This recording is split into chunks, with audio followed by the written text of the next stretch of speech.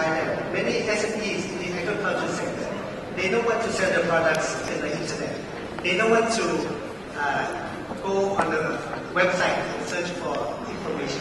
They just walk to the market, they just bring their markets. So there's no digital mindset.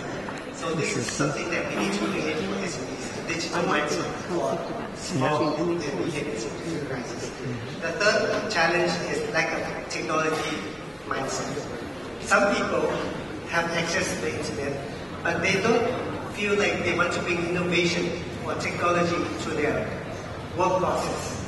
In the agriculture sector, you can bring all sorts of big data analysis. You can use the computer, and so there's a lack of digital mindset and there's a lack of technological mindset. The fourth key challenge is the lack of it's me there. Oh, okay. if you go around the world, you come to China, you go to Denmark, The best, so that you see it is really documented. A lot of big economies around the table still lack the mindset to sell the products, still lack the mindset to get information from them.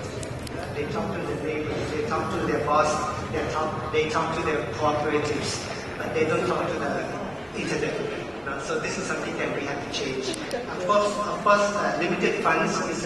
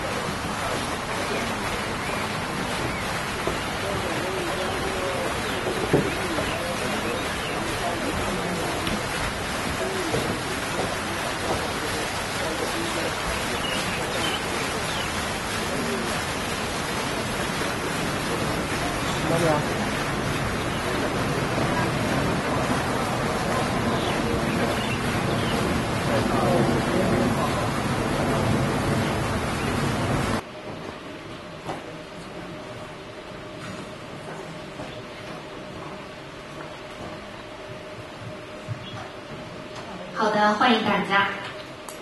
那下面我们就用一个稍微比刚才轻松一点的这个形式，我们来聊聊天。首先呢，我们 and Chinese people should know it. Now, just something that occurred last night. People were saying, "What do we do with PowerPoints in China?" And I said, for Australia, you just use the same one because that virtually fits. And most people think that Australia got its 3-pin PowerPoint from China. But it's exactly the opposite. China got its 3-pin PowerPoint from Australia. And you can check that out because for 7 years, China paid an Australian company the rights, etc., to be able to produce and use that PowerPoint before they bought the Australian company. But that's a little bit like how it should happen. All right? Other things. What about Wi-Fi and the internet? People don't know that the real discoveries about it were made in Australia. And you may not have had Wi-Fi, for example, for a long time, except that Australia made that sort of discovery, the CSIRO. There are other things. In every place that you have hospitals, places that are in fact producing food, etc., you have something called an atomic absorption spectrometer. That is where you fire atoms through processes of things like chemicals, and the bouncing back of those atomic particles tell you what is the composition of the stuff passing through. So you will not have mass production of food sampling, medicine sampling, those sorts of things. Again, if you just look at the current time of the developments that have taken place with such things as people who have diseases such as cancer. Australia is one of the major cancer research places, and at the present time there are about 6 or 7 major breakthroughs in cancer. Now, if you take also things like food, natural foods, we have people on our team doing that, and the natural food slide, you know, Kungwan that you have, the bitter melon, University of New South Wales, and one of the universities in China is working on this. So there are just many, many things. But why have you got someone who is low-light talking about that? And that's because it's a little bit deceptive. My great-great-grandfather was one of the first American trade commissioners to Beijing. My grandfather was the person who structured or who made the peace agreement between Japan and China in Jiangxi province in 1938. So what you see is not always what you get. But what I wanted to say was that our group, we have a couple of people there who are strongly and passionate about overcoming this cross-cultural type difference. And that's what they work upon, because that's one of the major factors. Now, another thing that I think is very important is that Australia has always addressed things that are important to China. For example, in the 1960s, now some people in China are not even aware, but there were some 30 million people that died in China from a big famine. That was stacked, and the Western world didn't learn about it for a while, or I think they would have been more sympathetic.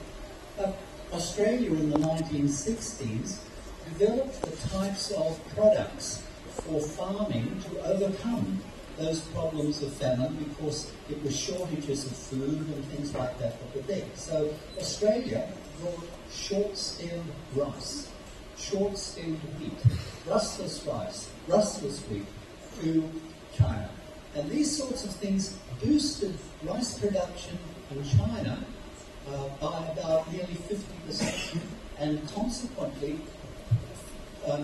cities were able to feed themselves. But there are many more things than that.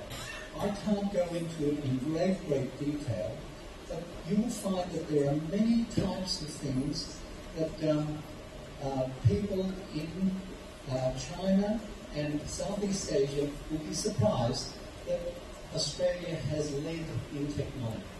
And this is the message that I wanted to give you. Australia undersells its developments, whereas it should in fact sell more. And the combination that we do with places like Shenzen and places in Southeast Asia should mean that what we produce in innovation and technology, which we've been doing all the time, can combine with your countries, with your cities, to develop what is the strong points on both sides. That is, China and Shenzen would produce more and can market better globally. And that way I think that both sides will improve very significantly. Thank you.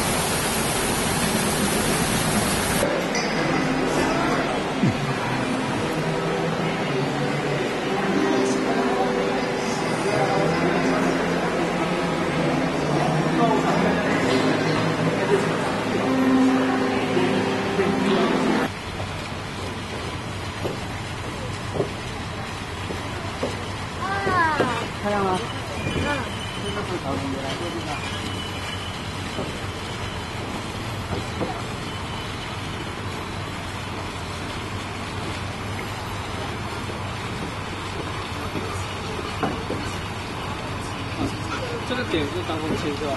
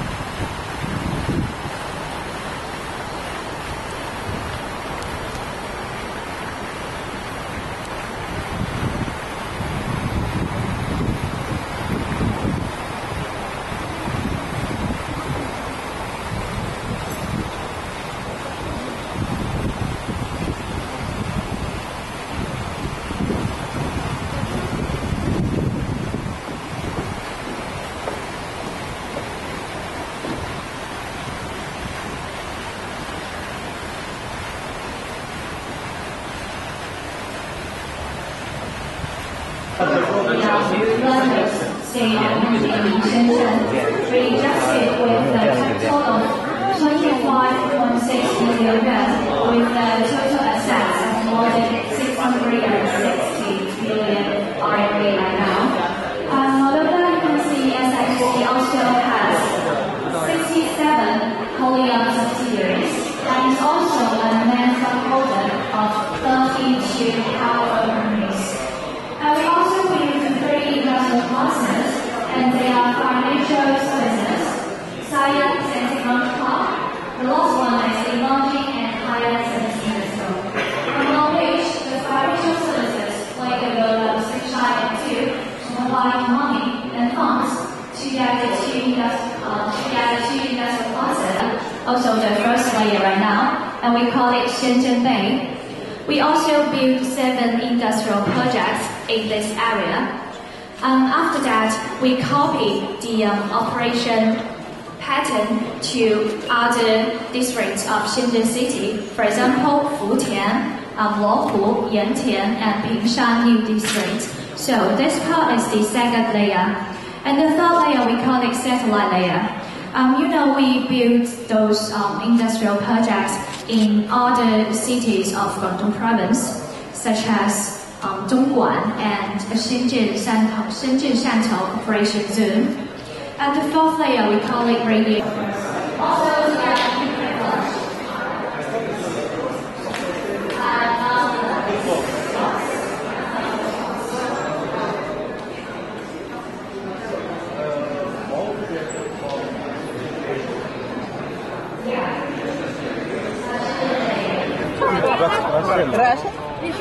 Россия, правильно. Россия. Да. Да, сейчас прыг туда упадет еще один. Closer, get closer. Ой, ой.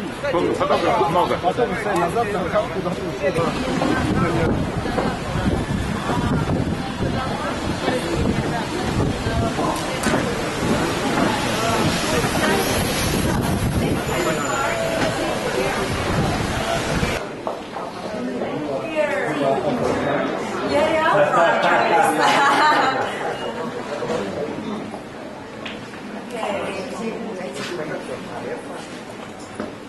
We sell a lot of laser displays into every segment in the market of display industry. So the company was founded in 2006 in 2007, we invented the technology, what we call ALPD. It's called Advanced Laser Phosphor Technology. So a lot of companies, if you're familiar or you have some idea about what the display or projector business in general, you're going to see a lot of projectors using laser phosphor technology these days. So everybody's moving laser. So Apple Phonics is actually the original inventor of the technology.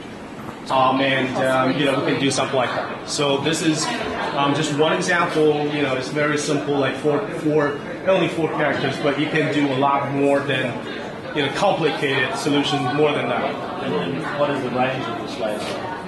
What do you mean the range? Can you project this? Look, at that time, 2014 is like people don't even know what the laser is. So it's kind of a two cutting edge. So until like I think until probably 2007, it started to like really sell. I think for this one, for example, this particular TV, I think we sold about 100,000 in China. Only in China. Already about 100,000. I think the team of Xiaomi.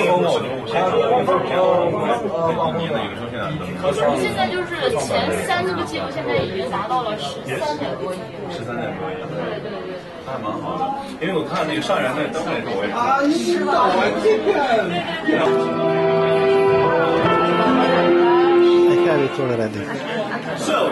So this is a 4K TV or no matter what you call it. So it's a 4K laser TV, this is 4K laser, ultra short throw laser projector. So we sell it in a bundle. So this is a laser projector together with a screen. Okay, the screen is 100-inch. This particular, I think this is 120. It goes up to maximum 150-inch now, which doubles the size of the TV that you have in the living room. So this is one of the biggest advantages of using laser TV because of the size. For 100-inch TV, I think the Samsung 100-inch TV is selling about 85,000 US dollars or something like that. So this one, for the 4K solution, bundling the screen that we're selling in China, online price is 4,500. Oh, 4,500 US dollars. That's already the most advanced 4K, like excellent color and also the screen and everything bundled together. Yeah, with the speaker and everything. The speaker is inside, so you don't have to. The 1080p, by the way, the 1080p is something around $2,000. So the 4K is double that price, is $4,500. That's your wholesale price or retail price? Retail. It's like the end user price, where you can find on Amazon or Jingdong or Tmall, all that. So this is what we sell. So before, problem with TV, one of the problems with laser TVs is a lot of people kind of reject the idea of using a projector in the living room because they think the color is not good, which is true, which is fact. I mean, before Apple Phonics, the color is not really good. Right, it's the color. You pay a lot of money for a projector, 2K, 4K, but it still it has to be very far back from the wall or the screen that you project, and you don't get very good color. But now we have solved that problem. Now this is not very space consuming. It's only this distance, and you already have a 120-inch screen there, right there. So, I mean, a lot of the walls, I don't know, but I live in the United States. I used to live in the US. I live in China for a long time. My wall in my living room is kind of wasted. I mean, what can you put? A shelf, right? I mean, this thing is really just that thick. You hang it on the wall, and you got this neat little thing here, and you have this gigantic screen right there. So yeah. So can you connect to Oh yeah. In China, we team up with Xiaomi, so it's an Android system, kind of an operation. Operation system. Their OS there, but in the overseas market, of course, you can do all the Netflix or Apple TV kind of stuff. Yeah, like that. So for teachers.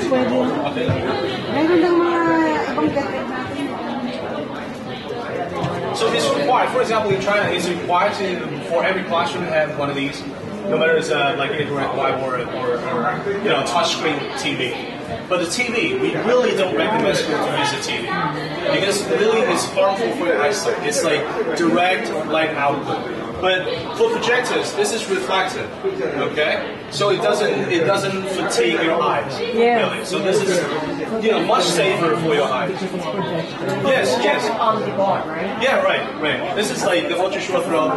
There's no shadow. I mean, because this is very close to the wall. I mean, if I'm the lecturer, if I'm walking around like in front of the whiteboard, there's no shadow whatsoever. Before it was like this, but no, not anymore. So. Right. Yeah, right. Before, I think it was like back here, and the teachers were like really annoyed. I mean, oh god. So yeah, but now it's like really close to the whiteboard, and the teacher comfortable. It's just like a demonstration board, right?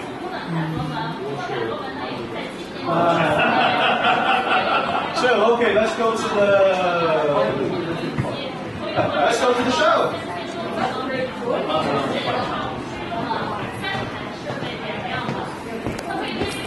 Customize or tailor-make this content for us. Okay.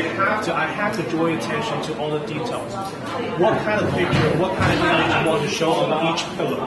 What kind of picture, what kind of image you want to show on each step.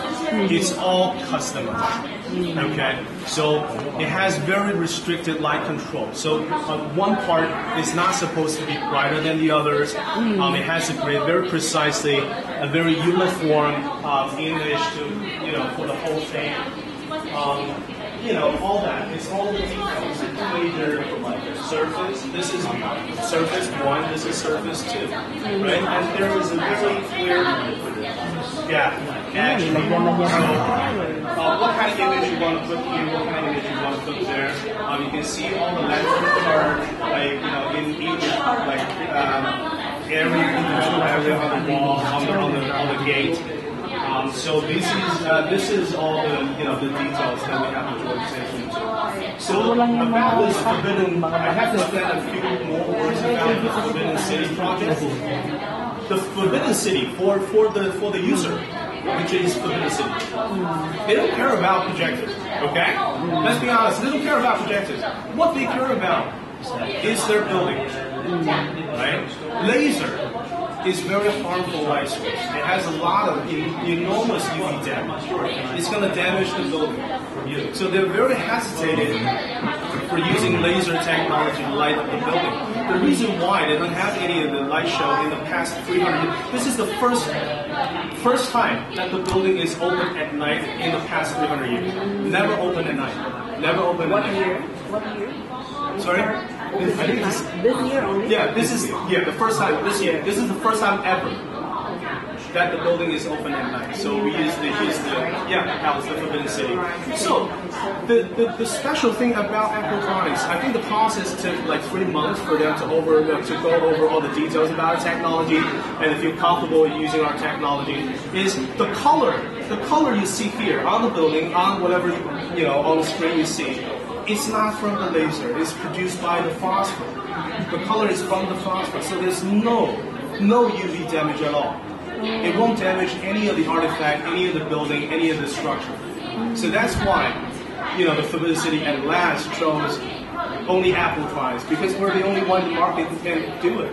Really. So this is like the whole process. They feel comfortable using this technology. Wow. With the Forbidden City, not flat surfaces, but other surfaces now. Right. The image still projects reasonably well. Do you have to have special software to make sure that you take the right gradient, for example? Yes. That looks as though, Yes. Because we also have it on our Opera House. Exactly. Right, exactly. Yeah. For both Western New Year and Chinese New Year, they have very beautiful symbols and things on many buildings we have also. Do you know who did that? I'm not sure. It's Barco. Barco is using our same light source. We're the supplier. in Australia. This is in Australia. The opera house. We have had it for quite a number of years now. Right. But I can't tell you about the damage, but I know that, they would be concerned. And if you have pure laser...